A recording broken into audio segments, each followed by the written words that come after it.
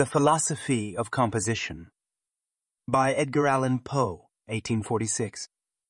Charles Dickens, in a note now lying before me, alluding to an examination I once made of the mechanism of Barnaby Rudge, says, "By the way, are you aware that Godwin wrote his Caleb Williams backwards? He first involved his hero in a web of difficulties, forming the second volume, and then, for the first, cast about him for some mode of accounting for what had been done. I cannot think this the precise mode of procedure on the part of Godwin, and indeed what he himself acknowledges is not altogether in accordance with Mr. Dickens' idea. But the author of Caleb Williams was too good an artist not to perceive the advantage derivable from at least a somewhat similar process. Nothing is more clear than that every plot worth the name must be elaborated to its denouement before anything be attempted with the pen. It is only with the denouement constantly in view that we can give a plot its indispensable air of consequence or causation by making the incidents, and especially the tone at all points, tend to the development of the intention. There is a radical error, I think, in the usual mode of constructing a story. Either history affords a thesis, or one is suggested by an incident of the day. Or, at best, the author sets himself to work in the combination of striking events to form merely the basis of his narrative, designing generally to fill in with description, dialogue, or autorial comment, whatever crevices of fact or action may, from page to page, render themselves apparent. I prefer commencing with the consideration of an effect, keeping originality always in view, for he is false to himself who ventures to dispense with so obvious and so easily attainable a source of interest. I say to myself, in first place, of the innumerable effects or impressions of which the heart, the intellect, or, more generally, the soul is susceptible, what one shall I, on the present occasion, select? Having chosen a novel, first and secondly a vivid effect, I consider whether it can be best wrought by incident or tone, whether by ordinary incidents and peculiar tone, or the converse, or by peculiarity both of incident and tone, afterward looking about me, or rather within, for such combinations of event or tone as shall best aid me in the construction of the effect.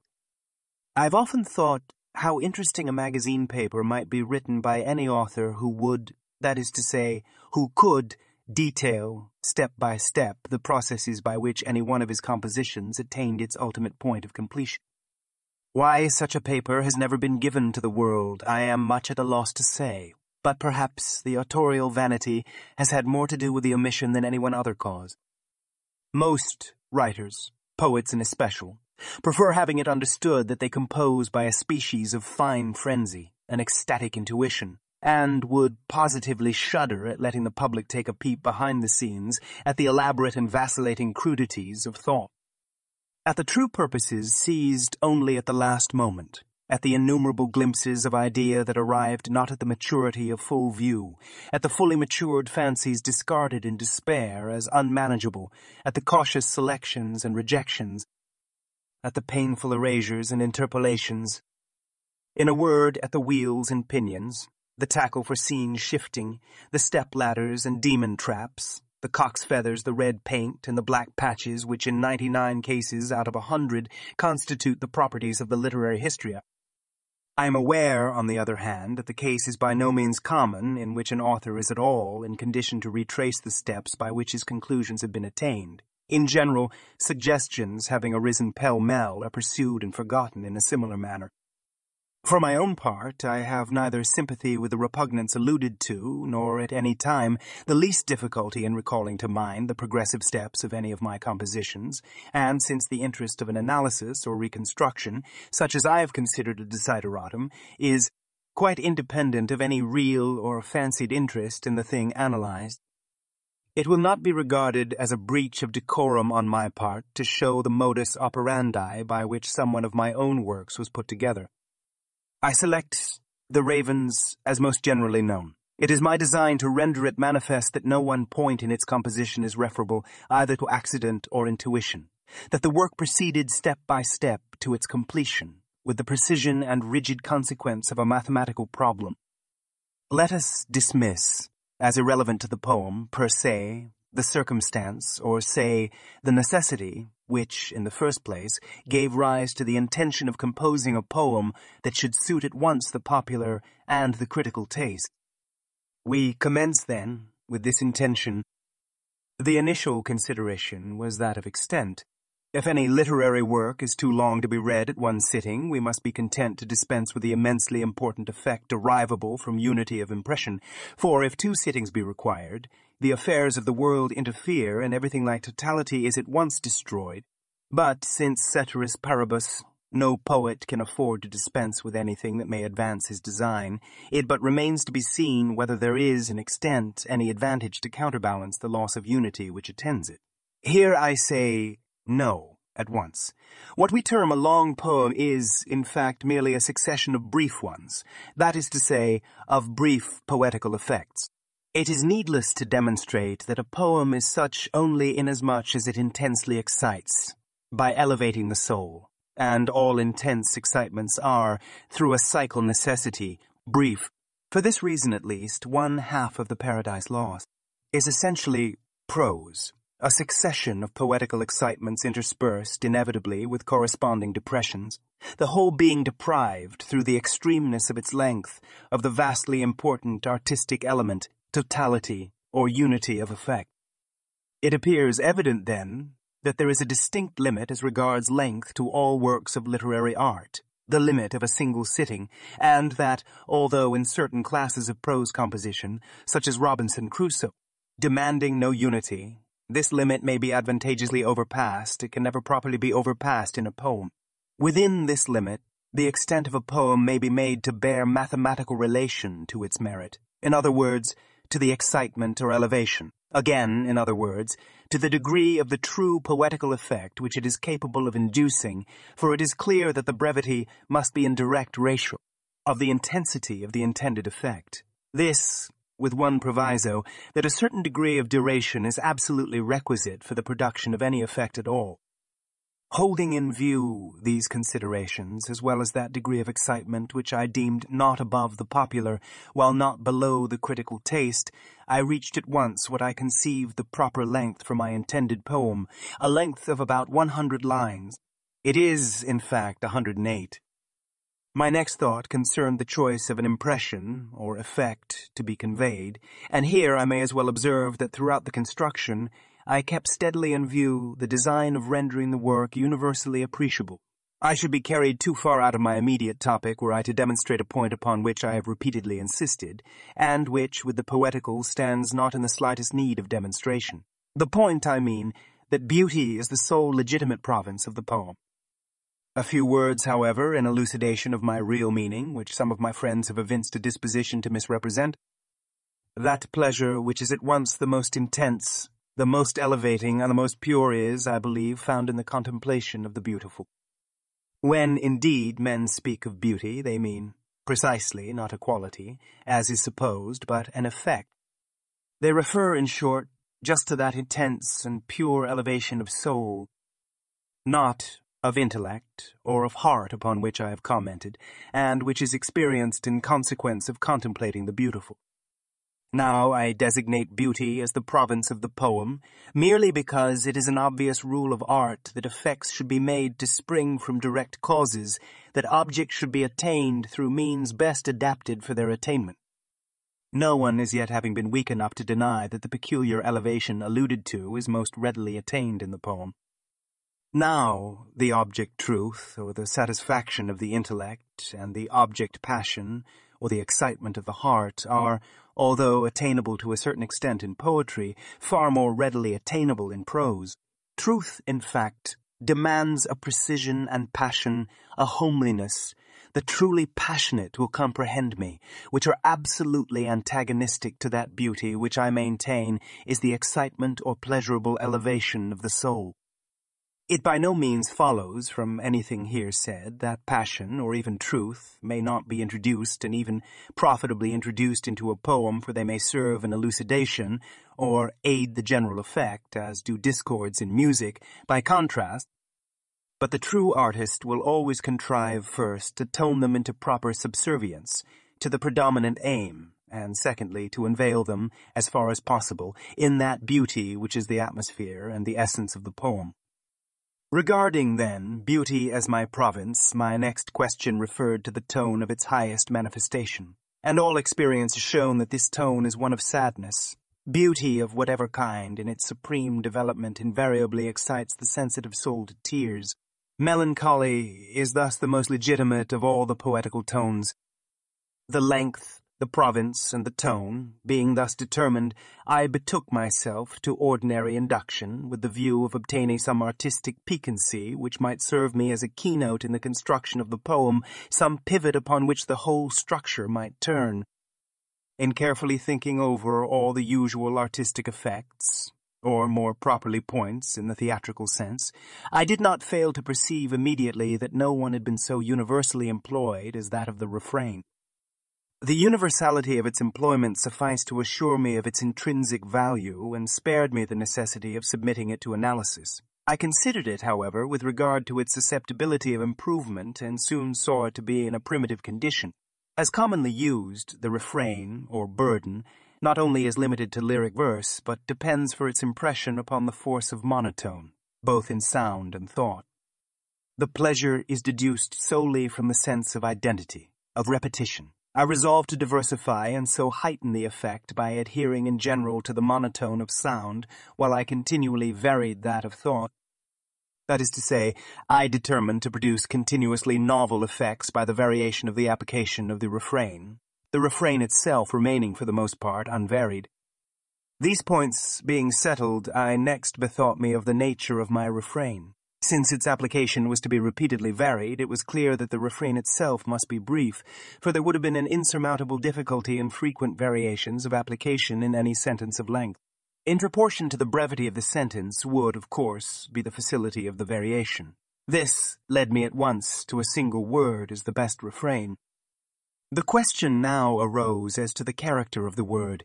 Having made up my mind to a refrain, the division of the poem into stanzas was of course a corollary, the refrain forming the close to each stanza. That such a close to have force must be sonorous and susceptible of protracted emphasis, admitted no doubt, and these considerations inevitably led me to the long O as the most sonorous vowel in connection with R as the most producible consonant. The sound of the refrain being thus determined, it became necessary to select a word embodying this sound, and at the same time in the fullest possible keeping with that melancholy which I had predetermined as the tone of the poem. In such a search it would have been absolutely impossible to overlook the word nevermore. In fact, it was the very first which presented itself. The next desideratum was a pretext for the continuous use of the one word nevermore. In observing the difficulty which I had at once found in inventing a sufficiently plausible reason for its continuous repetition, I did not fail to perceive that this difficulty arose solely from the presumption that the word was to be so continuously or monotonously spoken by a human being. I did not fail to perceive, in short, that the difficulty lay in the reconciliation of this monotony with the exercise of reason on the part of the creature repeating the word. Here, then, immediately arose the idea of a non-reasoning creature capable of speech, and very naturally a parrot in the first instance suggested itself, but was superseded forthwith by a raven as equally capable of speech, and infinitely more in keeping with the intended tone. I had now gone so far as the conception of a raven, the bird of ill omen, monotonously repeating the one word nevermore at the conclusion of each stanza in a poem of melancholy tone, and in length about 100 lines. Now, never losing sight of the object, supremeness or perfection at all points, I asked myself, of all melancholy topics, what, according to the universal understanding of mankind, is the most melancholy? Death was the obvious reply. And when, I said, is this most melancholy of topics most poetical? From what I have already explained at some length, the answer here also is obvious. When it most closely allies itself to beauty, the death, then, of a beautiful woman is unquestionably the most poetical topic in the world, and equally is it beyond doubt that the lips best suited for such topic are those of a bereaved lover. I had now to combine the two ideas of a lover lamenting his deceased mistress and a raven continuously repeating the word nevermore. I had to combine these, bearing in mind my design of varying at every turn the application of the word repeated, but the only intelligible mode of such combination is that of imagining the raven employing the word in answer to the queries of the lover. And here it was that I saw at once the opportunity afforded for the effect on which I had been depending, that is to say, the effect of the variation of application. I saw that I could make the first query propounded by the lover, the first query to which the raven should reply nevermore, that I could make this first query a commonplace one, the second less so, the third still less, and so on, until at length the lover, startled from his original nonchalance, by the melancholy character of the word itself, by its frequent repetition, and by a consideration of the ominous reputation of the fowl that uttered it, is at length excited to superstition, and wildly propounds queries of a far different character. Queries whose solution he has passionately at heart, propounds them half in superstition and half in that species of despair which delights in self-torture, propounds them not altogether because he believes in the prophetic or demoniac character of the bird, which reason assures him is merely repeating a lesson learned by rote, but because he experiences a frenzied pleasure in so modelling his questions as to receive from the expected nevermore the most delicious because the most intolerable of sorrows. Perceiving the opportunity thus afforded me, or, more strictly, thus forced upon me in the progress of the construction, I first established in my mind the climax or concluding query, that query to which nevermore should be in the last place an answer. That query in reply to which this word nevermore should involve the utmost conceivable amount of sorrow and despair. Here, then, the poem may be said to have had its beginning, at the end where all works of art should begin, for it was here, at this point of my preconsiderations, that I first put pen to paper in the composition of the stanza. "Prophet," said I, "thing of evil, prophet still, if bird or devil. By that heaven that bends above us, by that God we both adore, tell this soul, with sorrow laden, if, within the distant Aden, it shall clasp a sainted maiden whom the angels name Lenore. Clasp a rare and radiant maiden whom the angels name Lenore." Quoth the raven, "Nevermore?" I composed this stanza, at this point first, that by establishing the climax, I might the better vary and graduate, as regards seriousness and importance, the preceding queries of the lover, and secondly, that I might definitely settle the rhythm, the meter, and the length and general arrangement of the stanza, as well as graduate the stanzas which were to precede, so that none of them might surpass this in rhythmical effect. Had I been able in the subsequent composition to construct more vigorous stanzas, I should, without scruple, have purposely enfeebled them so as not to interfere with the climacteric effect.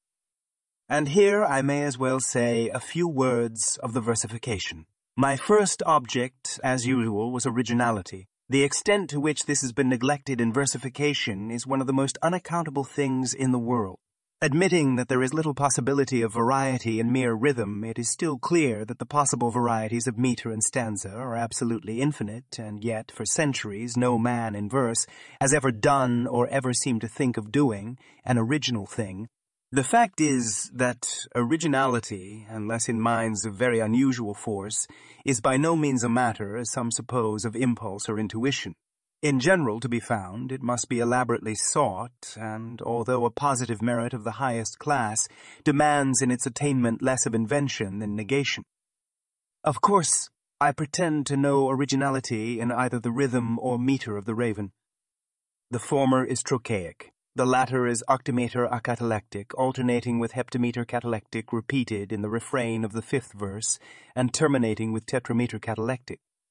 Less pedantically, the feet employed throughout trochees consist of a long syllable followed by a short. The first line of the stanza consists of 8 of these feet, the second of 7.5, in effect 2/3, the third of 8, the fourth of 7.5, the fifth the same, the sixth 3.5. Now, each of these lines taken individually has been employed before, and what originality the raven has is in their combination into stanza. Nothing even remotely approaching this has ever been attempted. The effect of this originality of combination is aided by other unusual and some altogether novel effects arising from an extension of the application of the principles of rhyme and alliteration. The next point to be considered was the mode of bringing together the lover and the raven, and the first branch of this consideration was the locale. For this, the most natural suggestion might seem to be a forest or the fields, but it has always appeared to me that a close circumscription of space is absolutely necessary to the effect of insulated incident. It has the force of a frame to a picture. It has an indisputable moral power in keeping concentrated the attention, and, of course, must not be confounded with mere unity of place. I determined, then, to place the lover in his chamber, in a chamber rendered sacred to him by memories of her who had frequented it. The room is represented as richly furnished, this in mere pursuance of the ideas I have already explained on the subject of beauty, as the sole true poetical thesis. The locale being thus determined, I had now to introduce the bird, and the thought of introducing him through the window was inevitable. The idea of making the lover suppose, in the first instance, that the flapping of the wings of the bird against the shutter is a tapping at the door originated in a wish to increase, by prolonging, the reader's curiosity and in a desire to admit the incidental effect arising from the lovers, throwing open the door, finding all dark, and thence adopting the half-fancy that it was the spirit of his mistress that knocked. I made the night tempestuous, first to account for the raven's seeking admission, and secondly for the effect of contrast with the physical serenity within the chamber. I made the bird alight on the bust of Pallas, also for the effect of contrast between the marble and the plumage, it being understood that the bust was absolutely suggested by the bird, the bust of Pallas being chosen first as most in keeping with the scholarship of the lover, and secondly for the sonorousness of the word Pallas itself. About the middle of the poem, also, I have availed myself of the force of contrast with a view of deepening the ultimate impression. For example, an air of the fantastic, approaching as nearly to the ludicrous as was admissible, is given to the raven's entrance.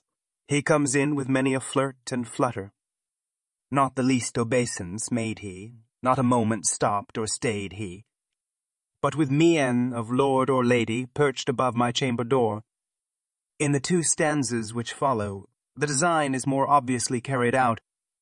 Then this ebony bird beguiling my sad fancy into smiling. By the grave and stern decor of the countenance it wore.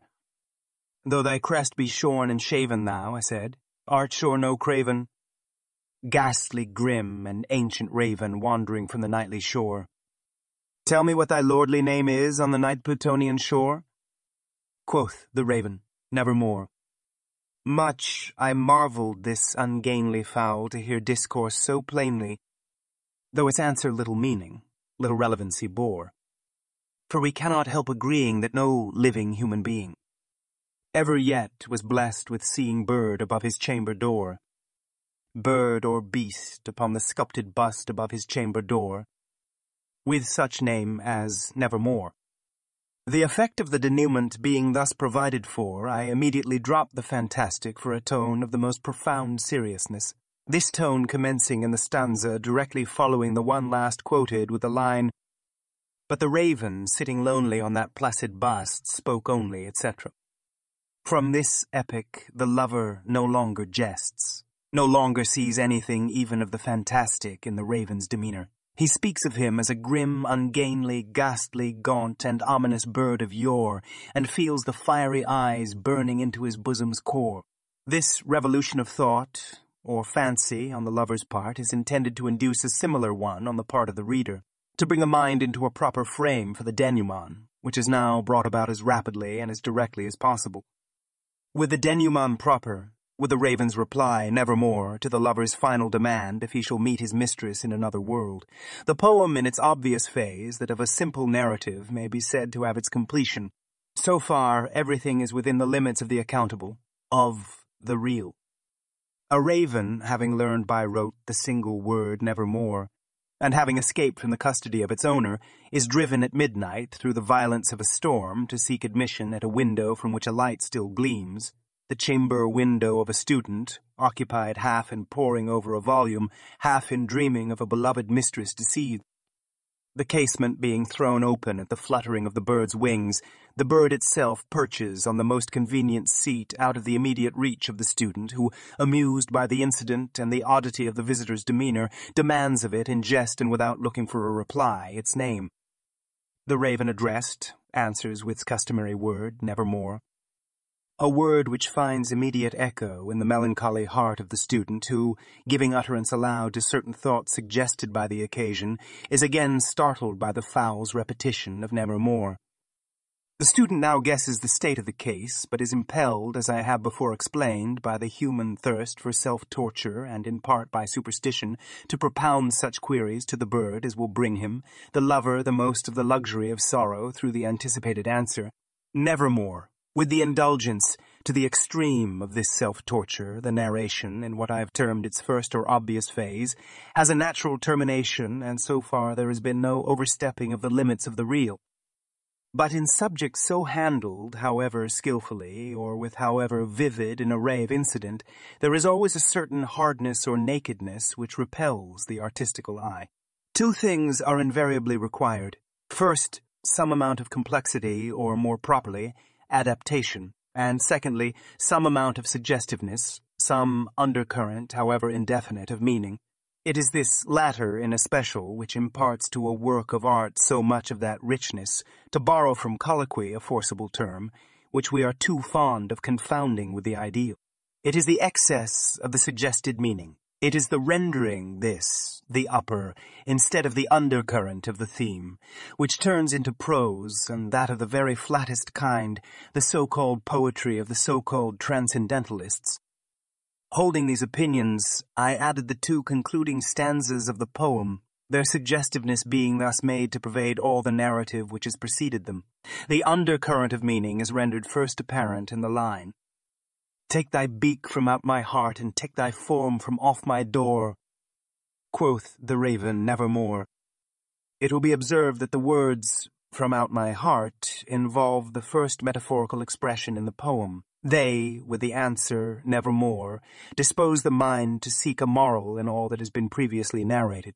The reader begins now to regard the raven as emblematical, but it is not until the very last line of the very last stanza that the intention of making him emblematical of mournful and never-ending remembrance is permitted distinctly to be seen.